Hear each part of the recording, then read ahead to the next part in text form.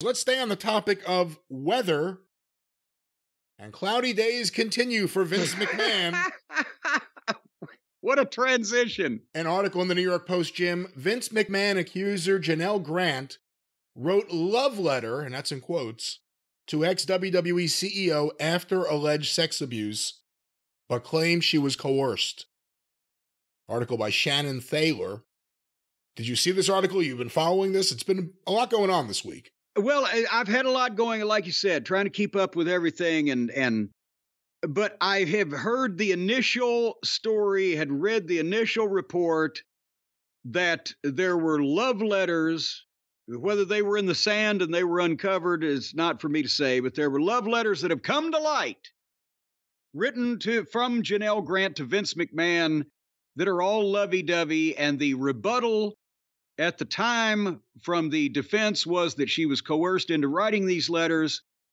And I don't really have any other details because of, subverting death's intentions and all that type of stuff this week. So can you, Brian, elucidate me along with the rest of the listeners as to more facts of this situation? A woman who alleges she was sexually abused for years by Vince McMahon wrote a gushing love letter to the former WWE CEO in which she declared the duo was, in quotes here, in love with a capital L. And she now claims McMahon coerced her to do it, the Post has learned. Janel Grant, whose bombshell lawsuit landed a day before the wrestling icon abruptly stepped down as executive chairman of WWE parent TKO Group Holdings, penned a lengthy email to McMahon dated December 24th, 2021, Christmas Eve, in which she called him my best friend, my love, and my everything. The quotes continue here. After almost 3 years together, it's like my life isn't even real to me unless you're there and in it, and I'm sharing it all with you. Grant, 43, wrote in the Christmas Eve letter. So she is 43. We've confirmed that. We confirmed it a while ago. You, I think, assumed for what the story was that she was younger, and it was briefly... There was reporting to that end, but she is, yes, an older woman.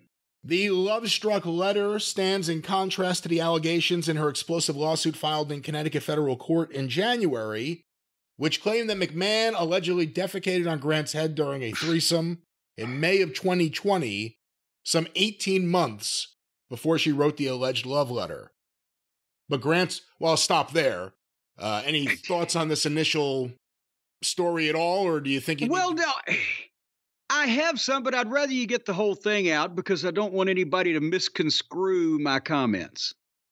But Grant's attorney, Ann Callis, told the Post that McMahon actually instructed Grant to write the note. Here's a quote from the attorney. Frankly, it's pretty disgusting that Vince's weeks-late attempt to defend his horrendous behavior he claims to this day never happened, is to try to showcase letters that Vince himself coerced her to write. His psychological torture of her continues, as is typical of abusive predators who respond to women speaking out with increased threats. While Janel isn't a stranger to his intimidation tactics, this is a new low, even for him. And I apologize for any noise in the background because I hear something now. The window may have to close soon. Asked about the coercion allegations, McMahon's attorney, Jessica Taub Rosenberg, of the law firm Kasowitz Benson Torres. By the way, that was the law firm representing MLW. That was the law firm that Court Bauer's wife worked at. I was about to say a very interesting correlation here. As they said to the Post, this is revisionist history. No one coerced Miss Grant to write that letter. She wrote it on her own accord. The fact that the letter shows it was the 24th draft speaks volumes. Now, explain to me what that means. So if you were on your computer, like in a program like Word, and you were going to write an email to, let's say, me, and you wrote your first draft, and then you read it and you said, I got to make a few changes. The changes you make, that's draft 2. And then if you want to make more changes, draft 3. You may not make that many drafts. You may just send it out the way it is, the first draft. She made, according to this, 24 drafts before she sent the letter. Well, but now, okay, does that mean like if you back up and if you mistype and you put an S on the end of the word and you back up and delete that, is that like a new draft? No, I think it would go with each save, probably. But okay, I'm not exactly certain, but I think that's the thing. If every email I send would have 45 drafts, if that was the case. But okay, I just wanted to confirm. Go ahead. I said fuck where I should have said shit. What? Yeah.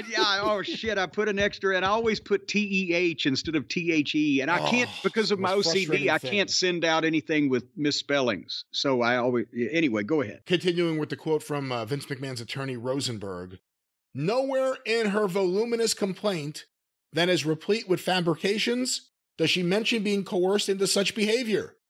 The language of the letter is consistent with other communications she made to Mr. McMahon over the course of their consensual relationship. Meanwhile, a spokesperson... I wonder how long he worked on that statement to get all the good words in.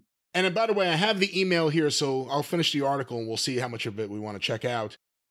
Meanwhile, a spokesperson for Grant revealed that on December 21st, 3 days before sending the letter, Grant texted McMahon that she had surgery on her pointer finger, saying, and this is a quote, "I think I'm tapping out today."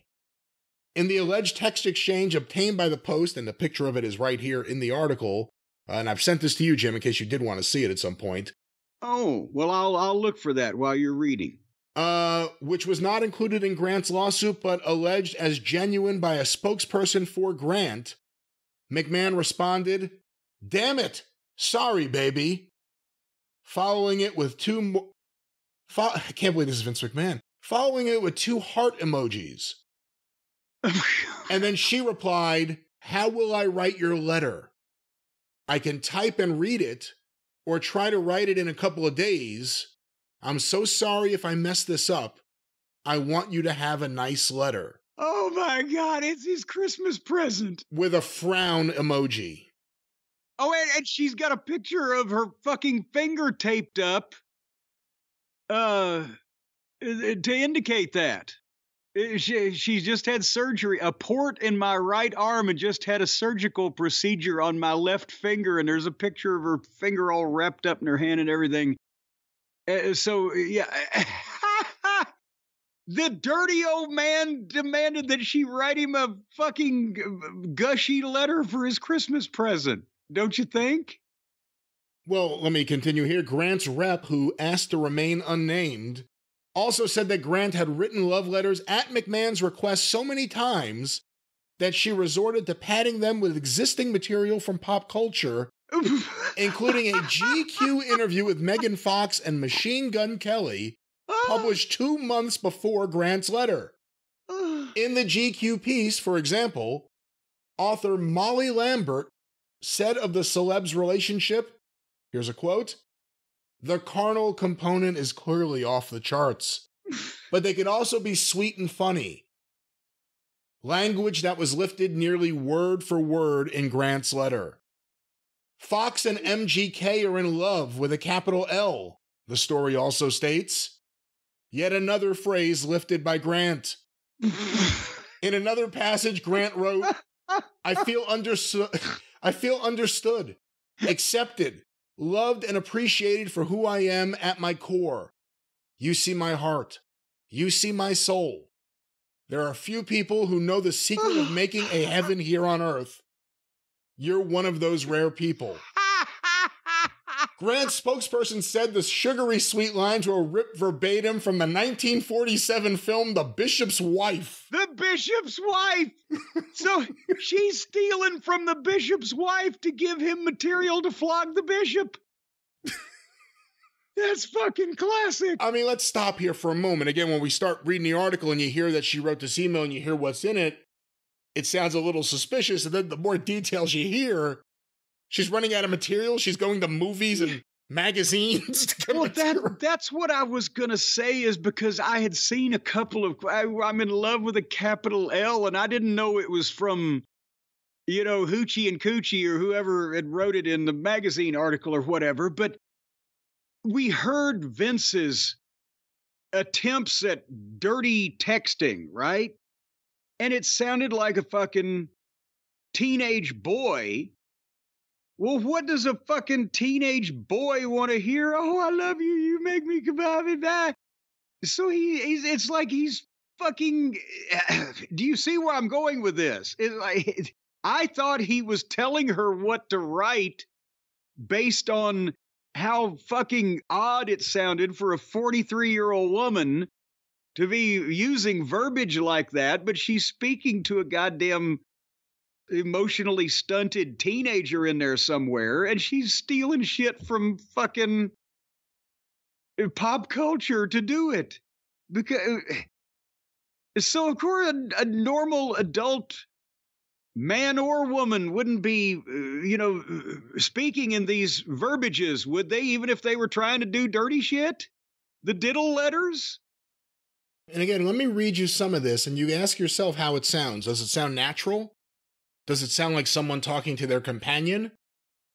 Or does it sound like someone said, it would really be a solid for me if you could write this letter about how I create heaven on earth? That's what she just said. Heaven on earth. And it was on Wednesday night. They got to stay up late. Here's some of the letter. Here we go again. Draft 24. Which is even harder to begin after we spilled our hearts to each other a few nights ago. In some ways, I wonder, what's left to say after a beautiful evening like that?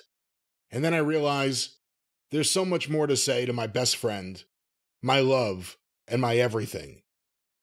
Is there any way that I can adequately tell you how much my life has changed for the better since we met? How can I put into words, let alone a lawsuit? No, how can I put into words how you have filled the void in my heart that I thought would remain empty forever?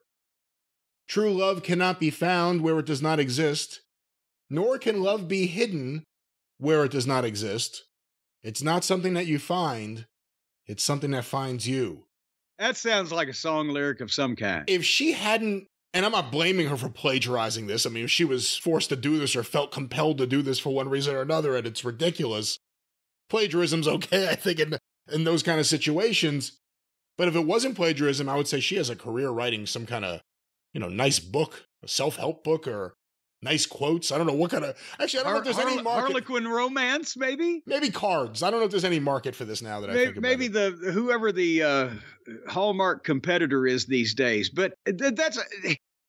And you've got to think that what's the matter with Vince mentally? Either he believes that she's talking about an 80-year-old silent movie villain here, and he's got to deep down realize, and he probably did, that's why he fucking tried to make himself look like Wayne Newton, that so how could he, as the adult, intelligent human being that I experienced, believe this shit coming from her or anyone?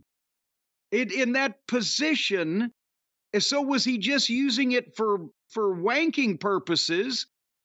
But then, goddamn, can't she get to that's what he's wanking on. You hung the moon and the stars and, made the waterfalls. What the fuck? How does that conversation happen? How does he sit down and say, listen, I need you to write a testimonial about how much you love me and say all these flowery things about how great I am? Like, what reasoning did he get? What would be the reason he would ask for that? That's what I would want to know. But listen, and this print is so small. If I get too close to the microphone and you can hear me breathing and it screws up the audio, I'm so sorry. Oh, no, you're not. But I'm looking at the thought of you makes the day begin. The tune of your laugh makes my heart sing along. Your smiles, your ups, your lows, your brow furrows, your joys and your woes are second nature to me now. That's a song. Like breathing out and breathing in. That's a fucking song. She's stealing. That's what is that song? It's a classic. It's a Frank Sinatra. Well, what do you think of this part here? As I always say to you, the answer, my friend, is blowing in the wind. Oh, good God. The answer is blowing. But it's so long, he must have given her a word count because nobody would, this is not a love letter that you would write to someone. Yeah. Small print typed over 3 pages. The thought of you makes the day begin. The shadow of your smile. I don't know. Here's what's crazy, too. It says it's not even the only letter she's written. How many times did she have to write multi-page essays about how much Vince loves her? Ooh. Well, there's a few other, let me just scan this document here. The sense of heaven is a very real thing, is the very thing I want to give back to you. I want nothing more for you to come home to love and happiness. Even though so few people know about us, the most freeing feeling this year came when we got to act like a couple. Openly, freely. When Mikey, Paul, and the chef were around us. We never had that luxury before.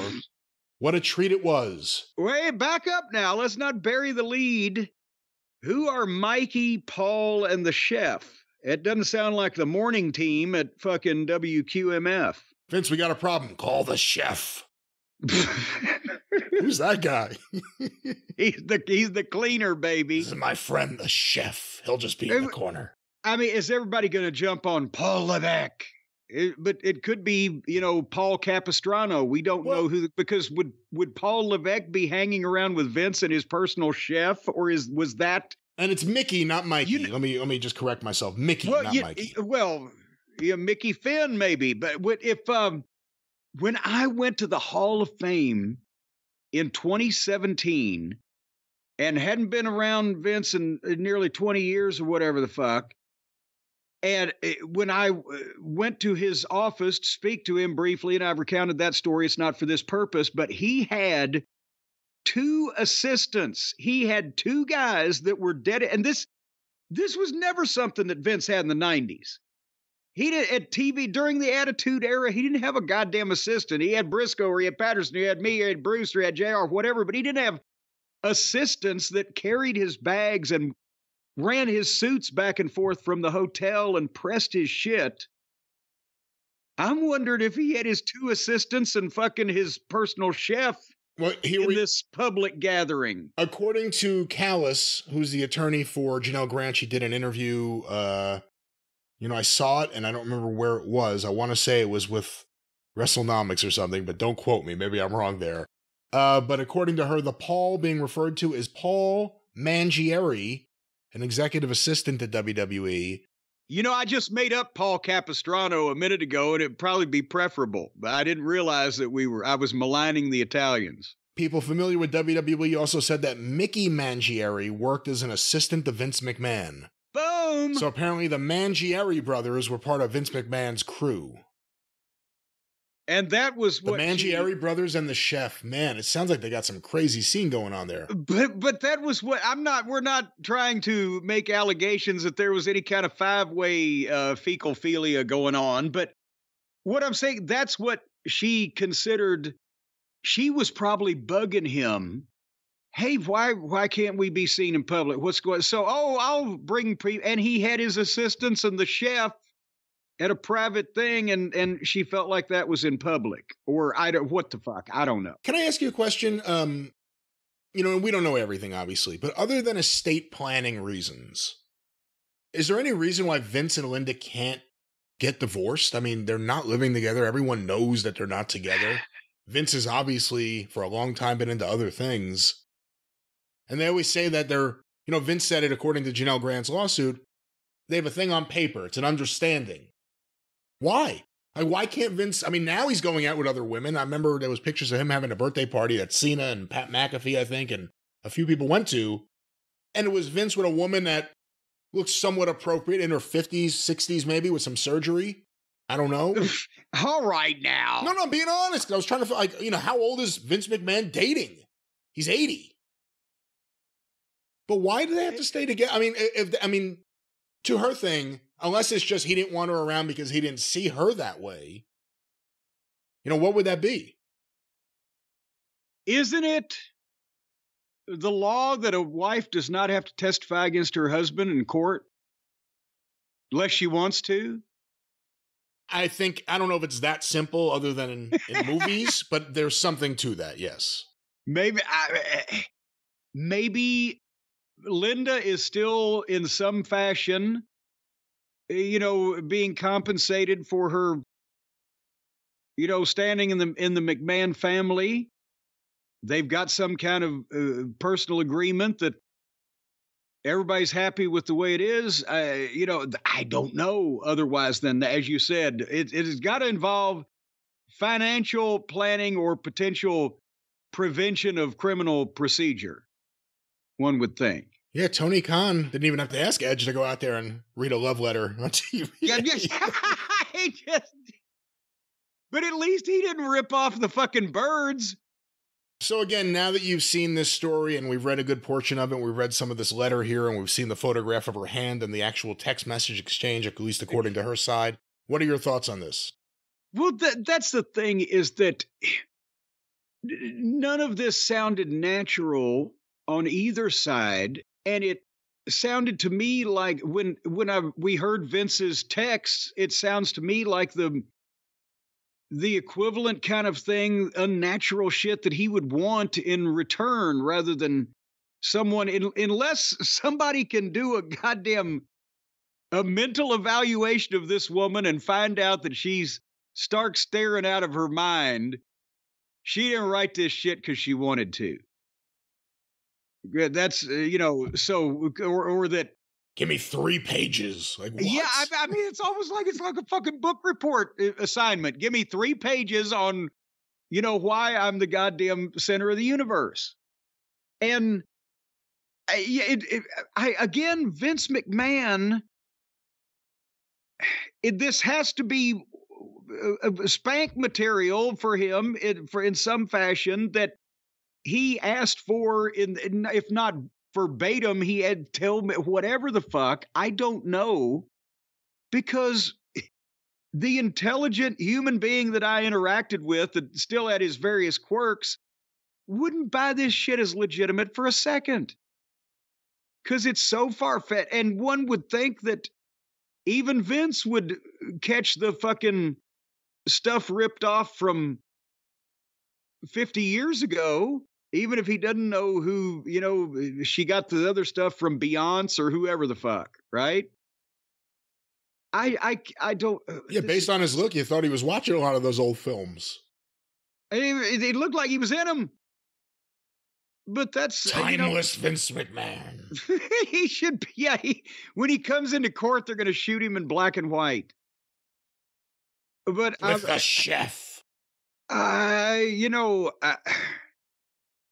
I'm stunned that.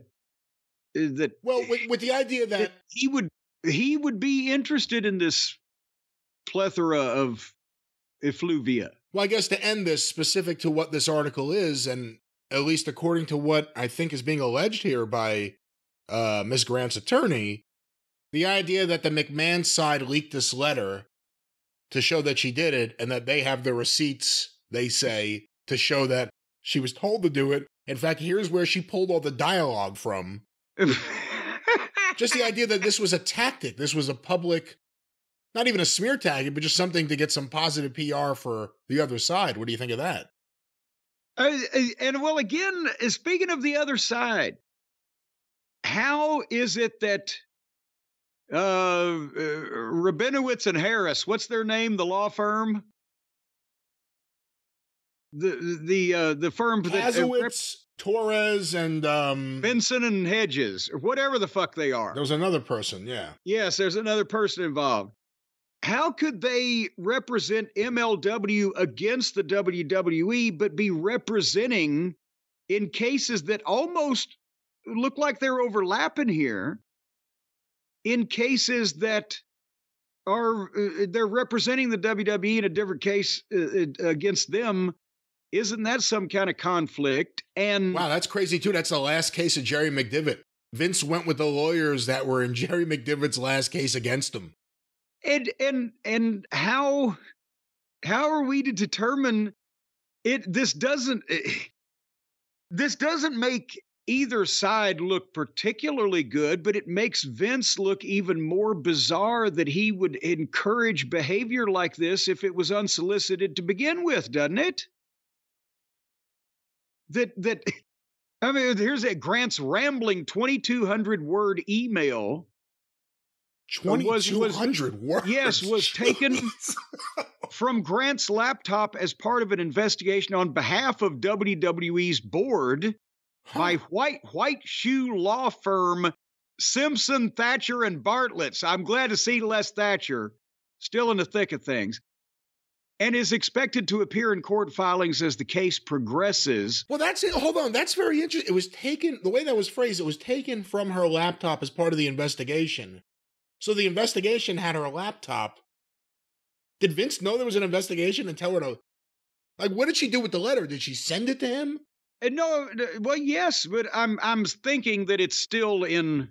Why am I telling you how the internet works, you fucking technological motherfucker? If she sent it, they've got it on her side too. It could have been 5 years ago. See, you ought to close the window. The air is going to your head. I get that, but if they had it, again, they got access somehow to, through her, obviously, to her laptop, and they found it there. But it's almost like it was planted to be there, unless she sent it to Vince and he put it in an envelope and said, here's a testimonial to the board of directors about what a wonderful lover I am, or whatever that. Well, no, it's on his email too. Right. Yes. Oh boy, I'm not gonna.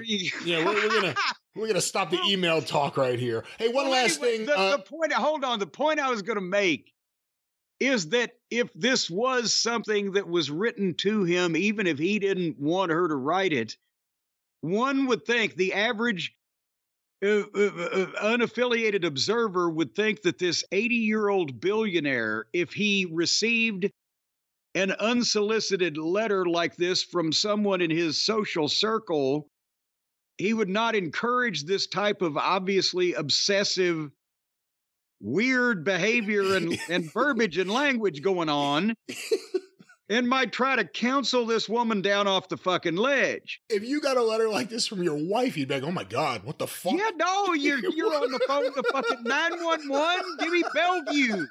So that's what I'm saying. The fact, if they're releasing this as a defense of him, yes, then that means that he apparently encouraged and or allowed this psychopathic fucking behavior to go on with someone that he was interacting with personally, which doesn't look good considering the things that he's goddamn accused of.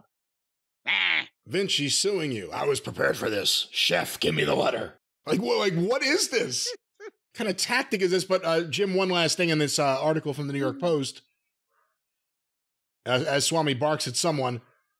Laurinaitis' attorney, Edward Brennan. He's still around. Edward Brennan declined to comment on the letter, but noted that the 61-year-old ex-pro wrestler, known in the ring as Johnny Ace, a.k.a. the Drizzling Shits, here's a quote, denies all of the allegations made against him in the complaint and asserts that he is a victim in this matter, not a protagonist. I can't wait to hear that testimony. Hopefully that won't be sealed. Hopefully that'll trickle out or leak or drip. Hey, listen, if there was ever a case for like Court TV or someone to fight for the rights to, wrestling gets ratings. There's never been a wrestling trial on TV. There you go. Come on. There you go. Can you imagine the number? It would beat SmackDown. You got Johnny Ace testifying about being a victim in a sexual three-way with an 80-year-old billionaire who was also defecating on people's heads. And then when I left Mrs. Baba, I went to work for Vince. Hey! Nobody involved in there had $1 billion. Well, he was very wealthy, though, Baba. True. But still, there are levels to this shit. I can't wait to hear Laurinaitis' account of the proceedings from his viewpoint. That's what I'm waiting for. The defense calls Brock Lesnar to the stand. No. I don't know if they can extradite him from Saskatoon. But think about this. Is Laurinaitis, was he required to write any letters to Vince? Vince, you're the greatest boss I've ever had. You create heaven on earth. I love you. Well, Jim, just like this segment just went off the rails, sometimes life goes off the rails and you need something to, give you a little bit of Mental support. You want to rest. You want to rest. That's what it is. Give me a clue. Well, what I was going to say is maybe you want to rest. Maybe you need a good rest. Maybe you're a little achy from things that happen. Maybe you need some CBD, and the best CBD there is from CB Distillery.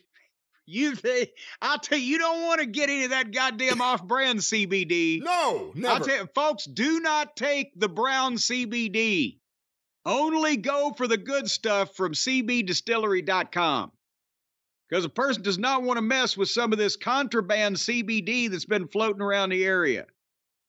And as a matter of fact, there is a tent set up right outside of Last Manor. No. Where they have medics. If you have had a bad trip on the illicit CBD, you can get treatment there and lollipop. That is not true. However, if you end up here, Wavy Gravy may give you some granola.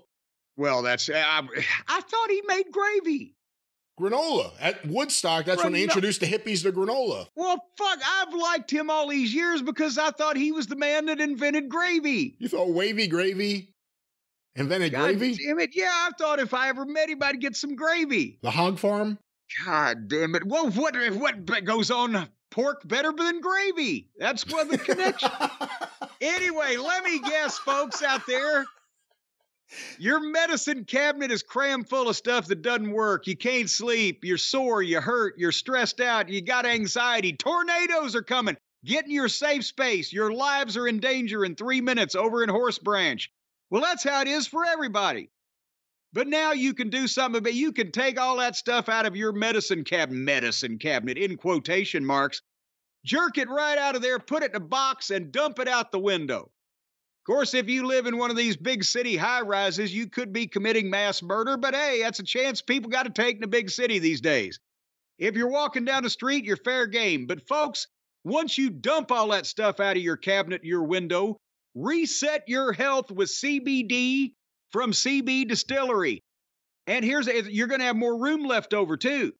Because without all of that, just one big old jar of the CBD from CB Distillery set right in the middle of your medicine cabinet, hell yeah, you can hide your porn in there now. What? You can do whatever you want with the rest of the room in that medicine cabinet. Hide your porn. How do you think people consume porn in 2024? Well, on DVD. It's space age now. No more VHS, Brian. What are those DVDs in the medicine cabinet? Oh, surely not porn. Well, no, of course not. Put them in a plain brown wrapper. But anyway, you got all kinds of room in that medicine cabinet without all that goddamn dreck and that contraband and then all that over-the-counter, up-your-ass type of stuff that doesn't work because CB Distillery's targeted formulations, I've had some CBD today, folks, are made from the highest quality clean ingredients. No fluff, no fillers, just pure effective CBD solutions. And they support in 2 non-clinical surveys, Brian, I'll have you know, 81% of customers experienced more calm, 80% said CBD helped better with pain after physical activity, and an impressive 90% said they slept better with CBD, and 4% said they were able to ride the edge of a tornado. No, that from is top to bottom without being harmed. I've got the copy in front of me. That's not in the copy. Well, it's because the only people that the 4% talk to was me. But if you struggle out there with a health concern and it's kicking your balls and you haven't found relief, well, make your change. Turn and face the strange changes. Go to CB Distillery like the over 2 million other customers. Now, is that 10 people that have been there 200,000 times, or is that 2 million individual people when they say 2 million customers? I think that's the connotation, 2 million individual people. Well, there you go. And you're allowed to come back, though, twice, aren't you? It's not like one and done. You can return as often as you like. They are a store that does not shut out customers. Well, then they've got 2 million customers going multiple times. So that's a lot of million people. And they got 100% money back guarantee. Every time you buy something there, it's 100% guarantee you get your money back. Right? Well, how do they make any money? Well, their stuff is good, so people aren't really asking for their money back. The guarantee. Oh, No, the is there for a reason. They really believe in their fine product, so they're able to make that comfortably. But you only get your money back if you ask for it, and you got to give the shit back, I guess. But it's not like they just, you buy something and 100% they give you your money back every time. Well, we don't have to worry about that. It's fine. If someone's going to buy CBD product, this is the CBD product to buy, so we don't have to worry about the returns now. It would be a heck of a deal if you, on anything, if you could buy it and then there was a 100% guarantee they'd give you your money back no matter what. But if you've got to not enjoy it or be displeased or whatever and ask them for the money back, well, that's not anything revolutionary, but still it's a nice thing to have. All right, well, another nice thing to have is a good night's sleep, which you will get with Helix Sleep. I could use one right now. Jim. What? Where are we going? We're going to CB Distillery, the promo code, and all the other fun stuff. Yes, there we are. You want to get 20% off on the CBD? That's C is almost gone. You just have BD left. 20% off. Go to cbdistillery.com and use the code JCE. You're going to get 20% off these fine products, cbdistillery.com, and they have a plethora of them, folks. Code JCE for 20% off everything in the house. And 100% money back guarantee, but only if you're not happy and you ask for your money back, and then they'll give it to you. But you're going to be a prick if you do that, because this stuff's going to make you ecstatic. You'll be able to hear colors. You won't, but it's a nice thought to have, and another nice thing to have is CB Distillery. Once again, promo code JCE.